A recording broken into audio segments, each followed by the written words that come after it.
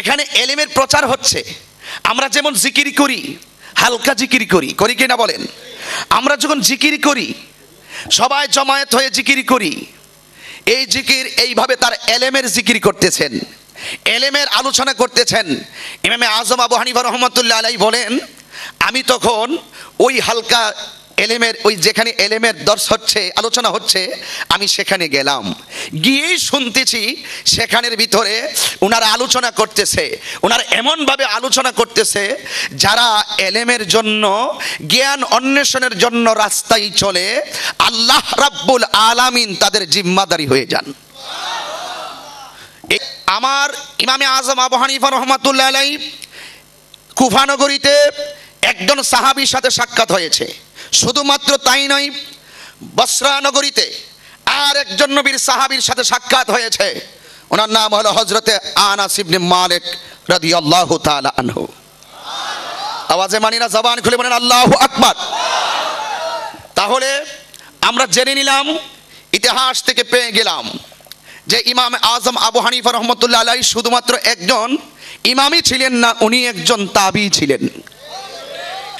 ইমাম আজম আবু হানিফা রহমতুল্লাহ আলাইহি ওনার বয়স যখন 16 বছর, কয় বছর?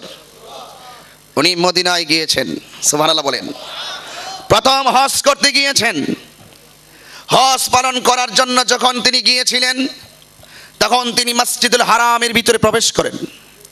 প্রবেশ করার পাশেই দেখলেন একদল মানুষের বিশাল বড় জমায়েত, কাফেলা। উনি ওনার আব্বাজানকে বলেছিলেন, আব্বা এটা কিসের কাফেলা? বাবা এটা কিসের কাফেলা? তখন ওনার আব্বাজান বলেছিলেন, এটা হলো একটি এলেমের হালকা হচ্ছে এখানে। সুবহানাল্লাহ বলেন না? এখানে এলেমের প্রচার হচ্ছে। আমরা যেমন জিকির করি, হালকা জিকির করি, করি কিনা বলেন? আমরা যখন জিকির করি, সবাই জমায়েত হয়ে জিকির করি, এই জিকির এইভাবে তার এলেমের জিকির করতেছেন, এলেমের আলোচনা করতেছেন। ইমামে আজম আবু হানিফা রহমতুল্লাহ আলাইহি বলেন, আমি তখন ওই হালকা এলেমের, ওই যেখানে এলেমের দর্শ হচ্ছে, আলোচনা হচ্ছে, আমি সেখানে গেলাম। গিয়েই শুনতেছি সেখানের ভিতরে ওনারা আলোচনা করতেছে। ওনারা এমনভাবে আলোচনা করতেছে যারা এলেমের জন্য, জ্ঞান অন্বেষণের জন্য রাস্তায় চলে, আল্লাহ রাব্বুল আলামিন তাদের জিম্মাদারি হয়ে যান।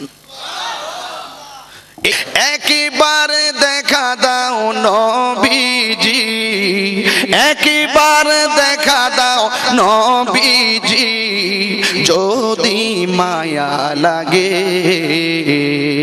নূর নবীর নাম যত শুনি ততই মধুর লাগে, ততই মধুর লাগে।